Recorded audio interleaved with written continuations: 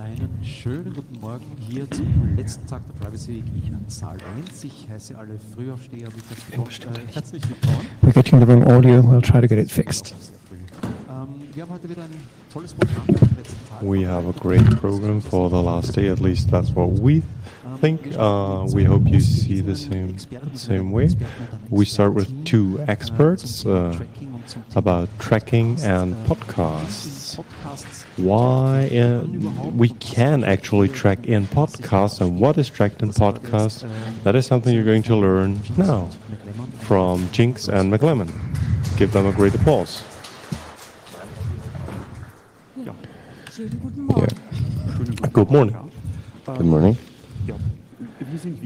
We're here. We don't have any slides yet. Let's see. Oh, we'll wait. Just press some buttons. It's working. Yay, there's slides.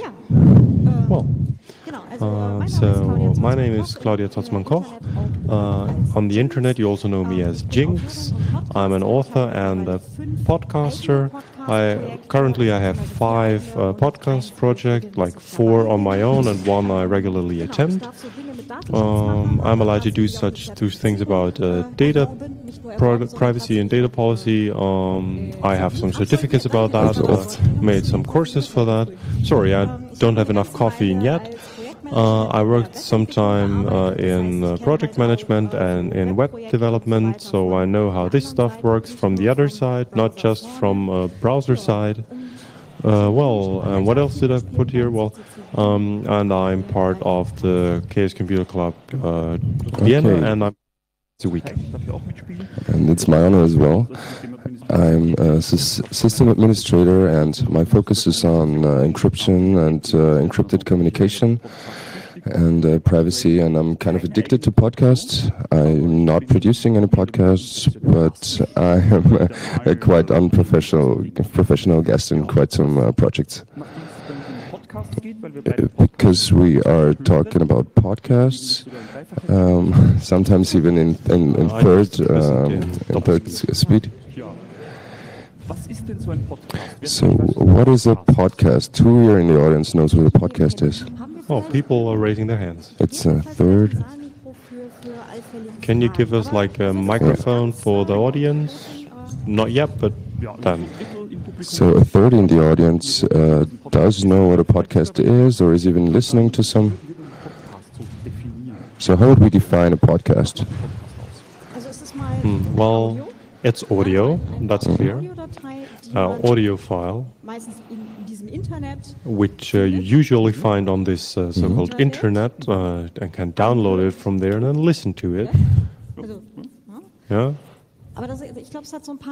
But there's some catches in there, because currently there are some different definitions of podcast where we would say that's actually not really defined, doesn't really is a podcast. Exactly. There are some criteria which are essential for a real podcast.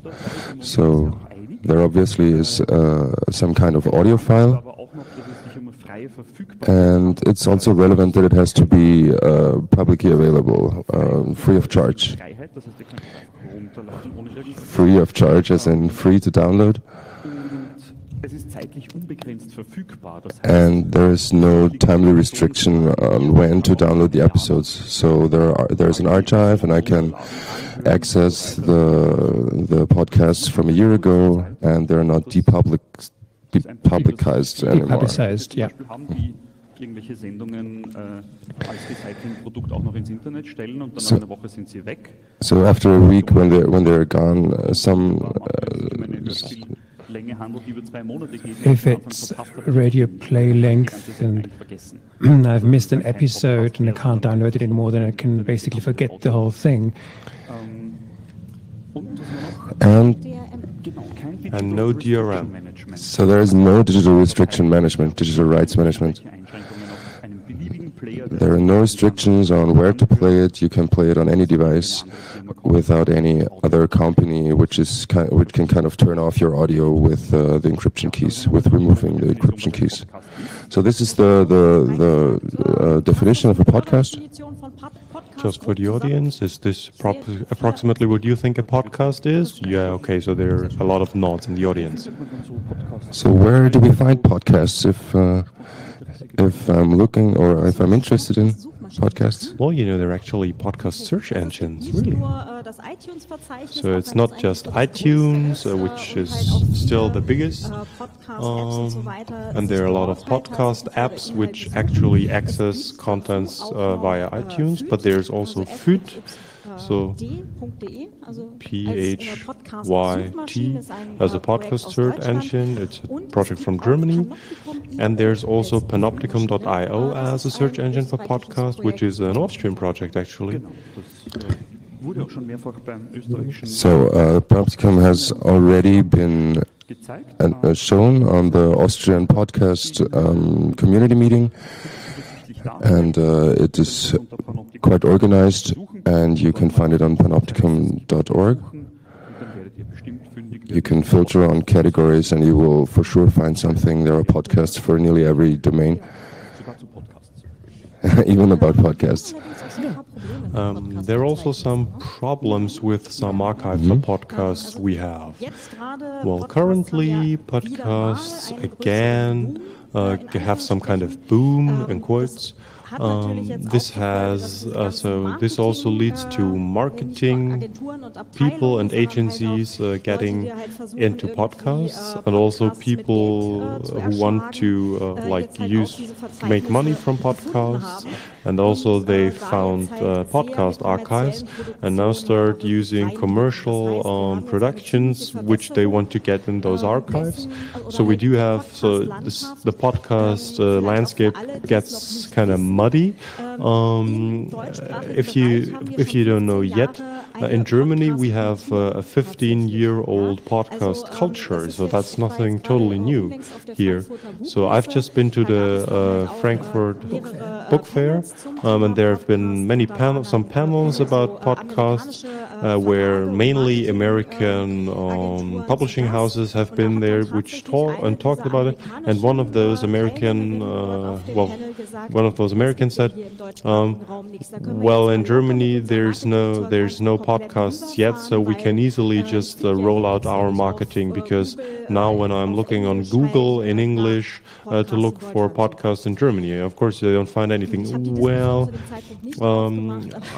I didn't blow up the discussion at that point, but it's pretty difficult to listen to.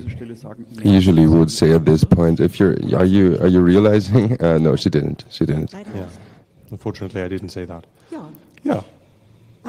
But we're not only marketing people trying to get into podcasts, but we do have 15 years of podcast culture in German-speaking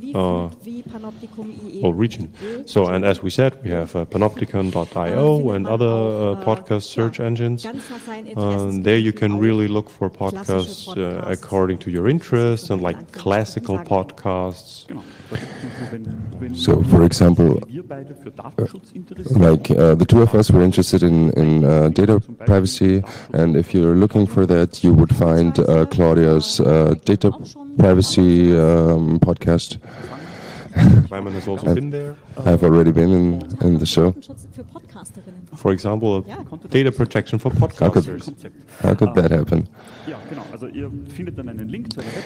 You find a link to a website, and on that website you can look on the list of episodes which have been published previously, and you can comment if you liked or if you have feedback on an episode, and you can directly listen to the episode within the browser. So the data protection podcast, this is less often used, but as I said, I have some other podcast projects like the Vienna Writers podcast, where the targets are other authors, and they listen to podcasts a lot more in the browser than listeners do. And what you can also do on the website is you can register for the feed, and you get updates automatically in case of a new episode. So you don't have to pay for the registration, so it just updates automatically, and new episodes are coming in. and we prepared something. So, this is my podcast statistics, which is from the Data Protection Podcast. It's like an overview of the last 30 days. The screenshot is like 2 or 3 days old. So you see which episodes are downloaded most and listened. And the interesting part for us is, for this talk, is that you can see 67% actually listen through the feed and 33% listen via the browser. And you can also see over there which clients are used and which directly access the podcast. So podcast apps we will talk about in a minute. They like to hide a bit so that it's not that easy to find them. So Opera, for example, I'm not really sure if people actually use the Opera browser. Like, what was it? More than 30% using the Opera browser, listening to my browser. I'm not sure about that. 19% podcast radio addict, that's something I would actually believe. Just HTTP, I'm not sure which client is that. Podcasts, 6% is Apple Podcasts. Unknown are those that are totally obfuscated. Well, then you see, okay, some others. Which seem legit. So this is like a general overview. This is all the data I actually get, all the tracking in quotes data and statistics I get about my podcast. So I don't have any more defined data. So I don't know that someone from the audience has seen this episode until this minute as she stopped listening at that point, etc. So I am totally content with this kind of statistics you see out there. Actually, I would be content with knowing which episodes have been downloaded how many times, so that I know what is interesting for my audience. You also see that all the episodes are downloaded again and again, so the archive is used a lot. So, for example, the one about e-voting with Peter Pokatova from Technical University of Vienna, it's older than a year, but it's still downloaded a lot and listened to a lot. So I suppose it's also listened to. I know just the downloads. I hope it helps people. I don't know, of course. But this is something that would be, for me, that would be totally sufficient. I don't need more statistics, which is different for marketing people who get like erotic feelings when they can see statistics about at which minute people stopped listening to certain episodes. Exactly. So it's simply cumulated statistics, which is not making any conclusions about the individual, and that's totally enough to get an overview. Well, so if you look into a single episode, it doesn't look that much different. You see 99% got it. This one episode we're looking at here got them per feed. Just 1% looked them by the web, listened to them on the web. And you can also see which clients are used for this single episode. So it's also not much more detailed than the accumulated statistics you've seen before. So here you see AntennaPod, Radio Addict, Podcast, which is Apple Podcast, Overcast, Mobile Safari, unknown. I'm not sure if Mobile Safari is actually maybe again Apple Podcasts, which may hide as Mobile Safari, unknown, clear, and Android browser, Opera, and whatever. So you're seeing some numbers. We also have great support from Tim Prittler from the Meta-Ebene. We asked him, whenever someone is there anyone who has a good overview of free podcasts and who is listening to it, and so we asked him because he has a huge overview of the German podcast landscape, and he said, well, yeah, again, you see Mobile Safari, Podcast, what's the podcast? So you see the apps are pretty similar, but not everything appeared in my podcast, but this is like our basic ground truth from which we worked, and tried to find out what is out there, which apps we should look at, and that's where we started stumbling. So for me, it was interesting that about a third is listening through the web browser and without a specific app. That was unexpected, and that is a topic which we're thinking about, and it's tracking. What you already know about tracking with cookies and CP pixels. And at the Privacy Week we had a lot of workshops and talks about that and what's possible, how it's done, and how you could defend against it. But yeah, it's a browser and it plays audio, which is just a simple website. And by an American, on an American website, it could look like this. So on the right side, you can see U matrix, which shows that there is originally a little bit of HTML and style sheets and CSS, and you don't really see anything else from the background because I'm not loading anything else. And a JavaScript, and that's it from the original server. Everything else is tracking from third-party companies. And there is even a scroll bar, so you can't even see everything on the screen, how many third-party tracking companies are loaded here. That is quite common in American podcasts. And there is a lot of tracking and advertisement. You kind of hear parts in the advertisement. And sometimes they just cut into their advertisements in the podcasts and then serve it to their users, like in the embedded. So you have very interesting podcast, and during the audio it said if you heard ads in this podcast, they are not coming from us. So some podcasters have taken up the issue. And these people are just doing it for the love of the issue, and so it is quite conspicuous that this happens with US productions. In the German area, it's less tragic. Except for those doing podcasts via the Anchor app. So Anchor also puts in advertisements into your podcast. So they offer for podcasters, you get lifetime free hosting. You know, whenever you hear free lifetime hosting, this sounds fishy, and they are financed, so they make money by getting ads, putting ads into your podcast, and you as a podcaster are not allowed to, you don't have a choice which ads will be in your podcast. So for example, there can be political ads from parties you don't like or you would actually not vote in your podcast, but you have no influence on that whatsoever.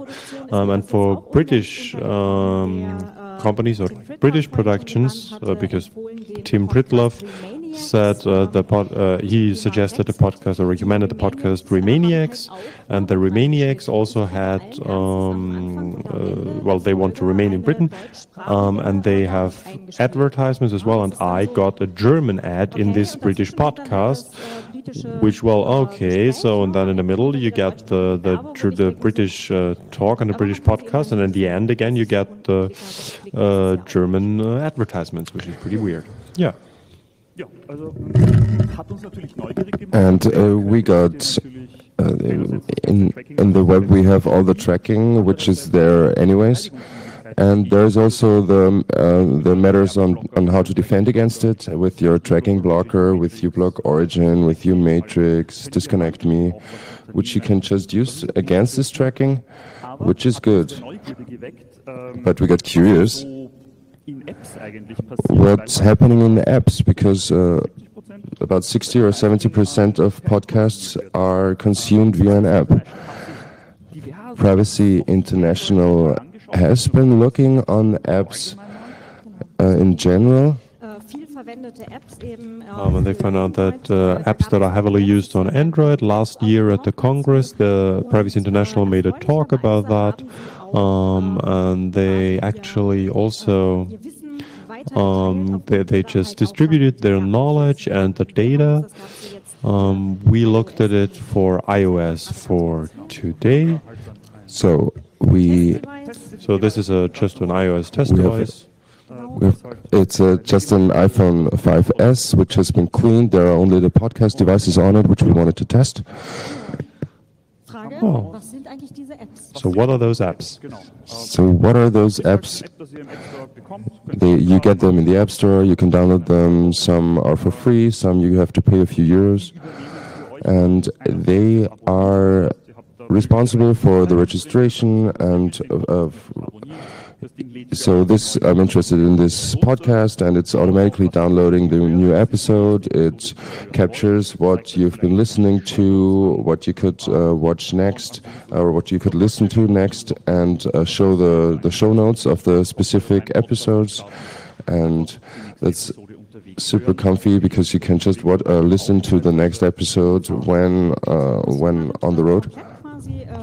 What you just walked over completely is the general basic that an app is a piece of software that runs on a device, in that case a mobile device, and it has one or most likely multiple channels to this internet. Exactly. It's a small computer with applications on it. And because such an app actually has very much similarities to a website in principle, we thought, well, great. Privacy International did something already about that for Android devices, so let's look at it for iOS. And let's look at what is actually in there, because you just hear, oh yeah, the app's there connecting to Facebook and to Google and whatever. And so we thought, well, yeah, but what do they actually do really in detail? Yeah, so is it happening and why? Yeah. And so we worked with a virtual machine from Privacy International. We have a nice screenshot. Podcatcher apps, and they look like this on your phone. Yeah, it's apps, you've all seen this. And Privacy International has a virtual machine for intercepting traffic. So we do have a USB stick with some antennas, and we open a wireless, and we connect the phone with this wireless, with this Wi-Fi, and we can see all the traffic the phone is creating, and we can look at it, including encrypted traffic, which we kind of broke up, and now we can look at all the traffic. So this is our test setup, together with this virtual machine from Privacy International, which they provide. So this can actually be recreated by anyone who is able to, open a virtual machine and is able to put in a USB stick and start a telephone. So that's pretty easy. So you can try this at home. The tracking, okay, there is tracking. Due to the statistics of the apps which are used, we selected some applications in order to not escalate it completely in the beginning. We were looking on 13 apps, including the Apple Podcasts apps. We were focusing on iOS. On Android, some other people already did this. And there has not been such an investigation on iOS yet. Podcasts is on iOS out of the box, and we have Instacast and Pocket Casts, SoundCloud, Spotify, Stitcher, and TuneIn. And yeah, some commercial providers like Spotify realized, they could make money. So podcasts that are actually somewhere else you can get them for free, but there you can get them also for money. Well, and then we arrived at a point for just looking through this data and analyzing the data. And so where there is and then he said, I'm never going to listen to a podcast via app because they're connecting to so many different devices, services. We found a lot of stuff. So the tracking, it's like a Chinese curse. It was quite interesting, actually. And which podcast apps are tracking in which way? On the left side, you see the privacy statements of the individual supplier. So that's primarily for visualization, so how extensive the privacy data is and how much they say about the data. What is inside of it? So the podcast is quite calm. It synchronizes which feeds you have registered to via iCloud and iTunes and all the other iOS devices you have. With all the subscriptions, what have you been listening to already? It's completely encrypted, and actually there is nothing else, which is quite positive. It's one of the only ones, or one of the few ones, and everything you are using, which there is the mandatory communication and nothing else, and that's quite nice. I thought it was very nice for my example for my parents on telephone.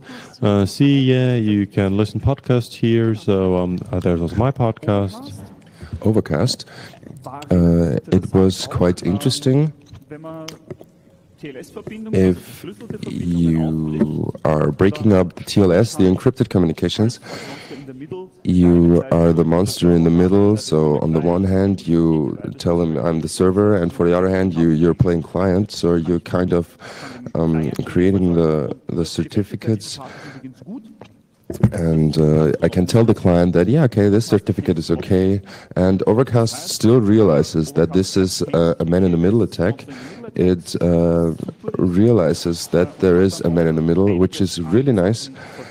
And so it rejected a lot of stuff. It realized that there was a man in the middle, and then not did specific stuff, which was quite nice. So there was explicit certificate pinning. But on the other hand, we couldn't see a lot, which it was doing. So it is also. It seems like they're seeing everything that's over the Overcast server, but well, so terms and conditions and data protection statements were pretty long. Wasn't that bad. Okay, Castro, next one. So you see, privacy statement suddenly gets longer. So we thought about doing it long, making the order after the length of the privacy statement. Longer. It also realized that there was TLS interception and did not do some stuff, but still connects to some services. It definitely has amplitude, which is some kind of marketing analytics thing. It has Microsoft app monitoring included, which kind of tracks which features are used and stuff. So you're looked at quite thoroughly, and it connects to iTunes, so which is okay because when looking at the directory, you also have to connect to the directory. So with the marketing analytics and the crash detections, they do not realize that there is a man-in-the-middle attack. So they just talk to their servers. They're not. So this can be a problem how it can actually hijack the app or maybe even the operating system if it's PocketCast. Yeah, with the tracking it gets a bit more scarier. It is connecting to the PocketCast server to refresh the feeds, so it does not directly communicate with the servers of the podcasts, but with PocketCast's servers itself. And it kind of says, yeah, I have this ID and give me the new version. That is nice for performance reasons, but on the other hand, their servers exactly know which feeds you're subscribed to and which erotics podcasts you're listening to. Well, it also connected to Google Play, which is for an iOS a little bit strange. Why that? Also Google Firebase. Firebase is again such a crash reporting service. Also cloud messaging, push. by Firebase, something else from Google. And device provisioning by Google. So as Pocket Casts is available for Android as well, so maybe they're sharing some code base which then creates the connection. But there is a lot of Google inside of that. Okay, that's getting really scary. Stitcher. Stitcher is a directory service which is based in the US. They do have an app. I'm questioned on So I'm asking myself, what is the actual means or the use of this thing? So I pay $12, and what do I get? I get interception, I get tracking, surveillance, and being monitored, but I don't get any contents because Stitcher doesn't create any contents. They're just a directory. They're just analyzing their users, sell it, and just use the content from other people. But as a podcaster, you can give your feed into Stitcher, and the user base of Stitcher will actually also get your podcast. As we said, everything you listen to over Stitcher app, will be analyzed accordingly, and you see the privacy statement is now very long. Okay, let's see, what do we have? Flori.com, personalized app analytics and profiling, localytics.com, that's app analytics, Facebook already in there, directly Facebook. So Facebook is contacted. It's telling Facebook, hey, you just subscribe to that podcast. So it's pretty nice in your shadow profile on Facebook. So it really completes your shadow profile if you ever decide to use Facebook, which you should. Okay, I didn't understand that. Something else, user support thingy.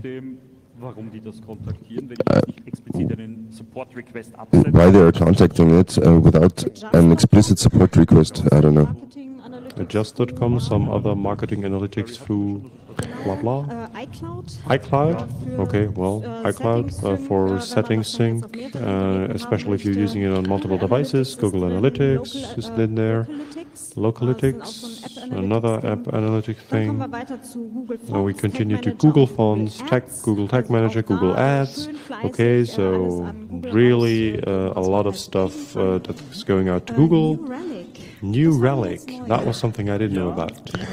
Yeah, they are doing real-time monitoring, so you get on which millisecond you pressed play, in which episode was the player exactly, have I been playing forward, or how does it when is it in the background, when is it in the foreground, and there is really something watching over your shoulder in real time.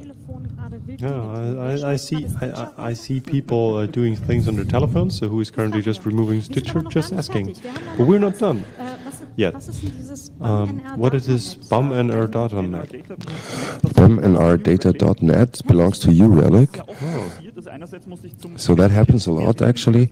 You had to find out who is this actually, those data mining companies, and a lot of them. I had to configure my ad blocker a lot because they were blocked all along. And which happened a lot was that the application opened a connection to such a tracking company, but there was no website. So if you wanted to access the website, they just have no website. The actual company is on a whole different URL, on a whole different name. So they want you not to find out who it belongs to, and that belongs to New Relic. Oh, great. Something else. Double click. Well, again, the advertising network of Google. So it's not just marketing, but also advertising. And Apple Push is also there, but that's to be suspected. I expected that as well. So when you have a new episode, it does not come from Stitcher. So you had to they had to contact it. And yeah. So in the privacy statement, this is the part that says what we are giving to third parties. So it just says will be forwarded to third parties. There's no longer statement in there. It just says your data will be shared with third parties. There is no privacy statement at all. We couldn't find it. Maybe I just, in the whole drama of the Privacy Week, maybe I just overlooked it, but at least I didn't find it spontaneously. Well, but we've seen Graph, Facebook, Podbean.com, okay, that's Google Play again, something like shared code base most likely. With an Android base, appmeasurement.com for analytics, crash reports, and other stuff like that. And Google Firebase, Google Ads, a very interesting Art19, which is a service where they do all your advertisements. That's the ones who then cut into advertisements into your podcast at the beginning or at the end. And it sends to all those services. The version of your operating system, the version of the app, what's the device called. They generated unique IDs, so you can't even change the name or stuff. And something you put a notice in there that's the US version of the app. Some unique IDs that is done by this US version. Player FM, that's also a US subscription directory. It's scary as well. It just connects to YouTube for whatever reason. So it's Google Play, Google Firebase, Google Casts, which is the Google Podcast directory. It gets some fonts from Google. So you see that they kind of include parts of their application as a website, which then includes all the tracking from the website itself. It also connects to Player FM, well, that's to be expected.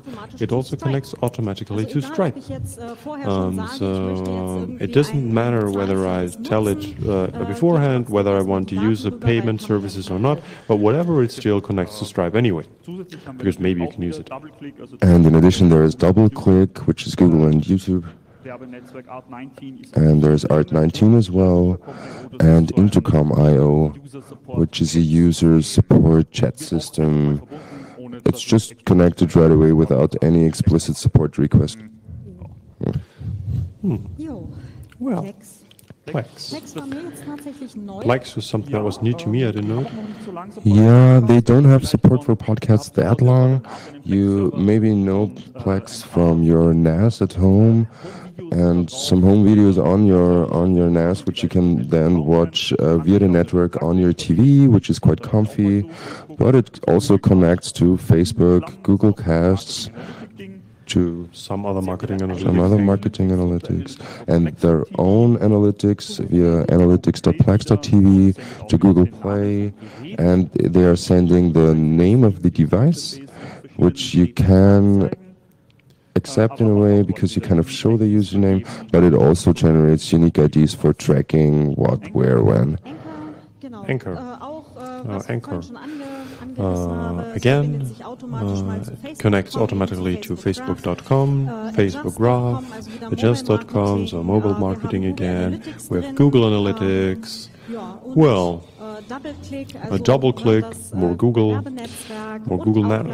network, and automatically also Stripe. Doesn't matter whether you opted into payment services or not. CloudFront, Amazon CDN.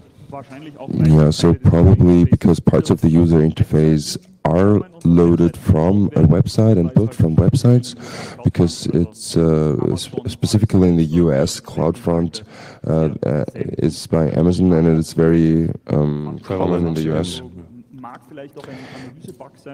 It's maybe a bug in the analysis, but also Reddit is connected.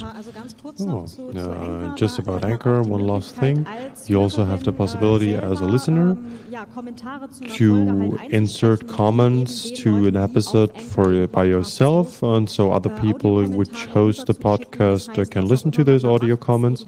But Well, whenever you do that, you have sensitive data in there, you have a biometric data actually, and it's also sent to Anchor and to everyone else that is listening in. And the interesting thing with Anchor is that you cannot subscribe to any podcasts, but only to specific podcasts from Anchor, which is kind of Mastodon for audio.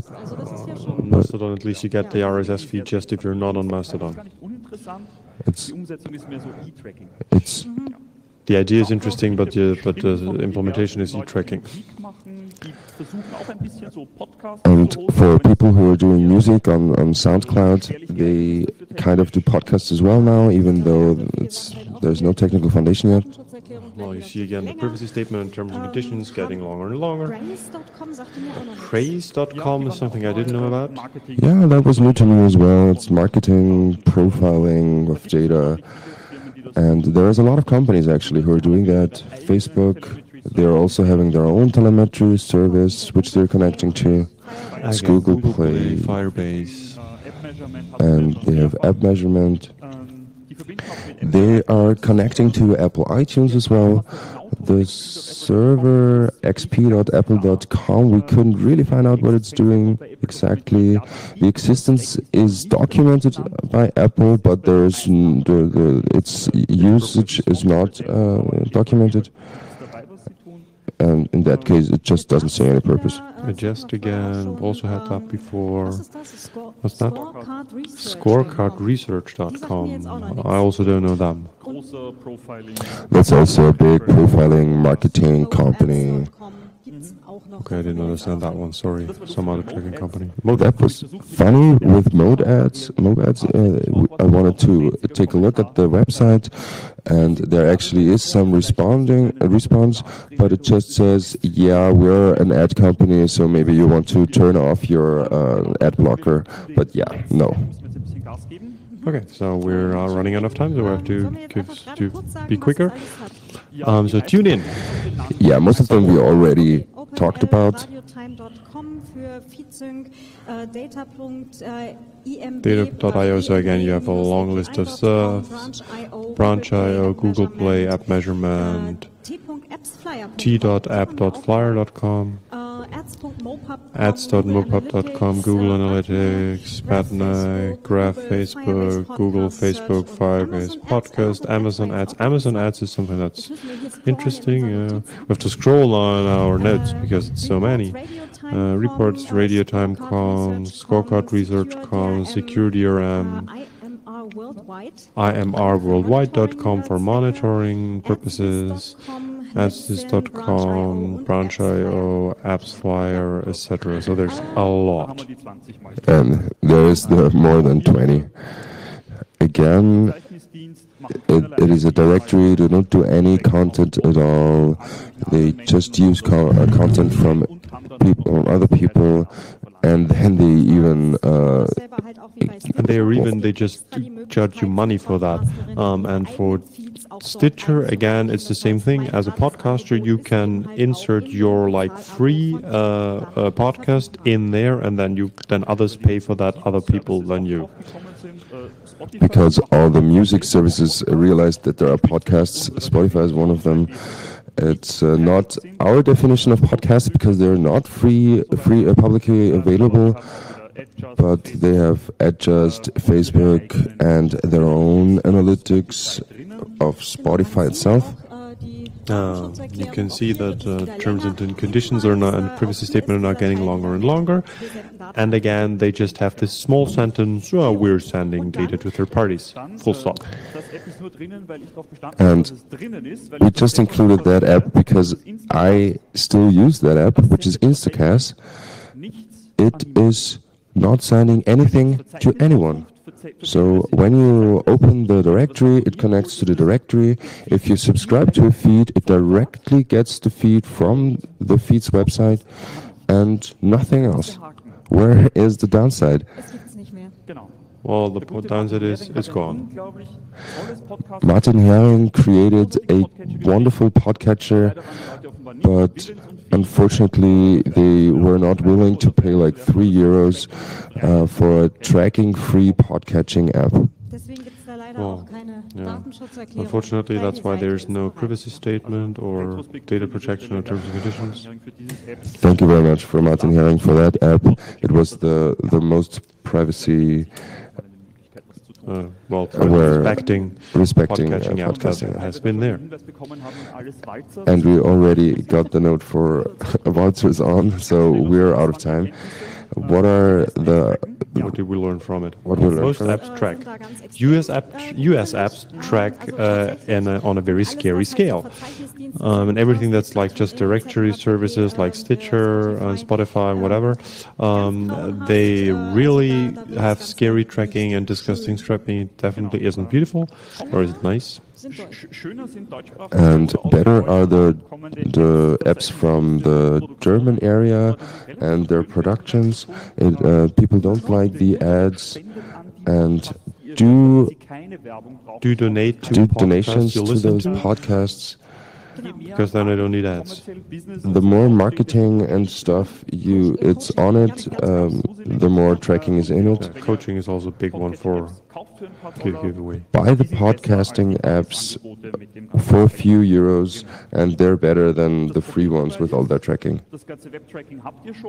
Problem is, you already have all the web tracking, and in the apps you cannot just install an ad blocker because you don't have the ability to. And there is the specific tracking.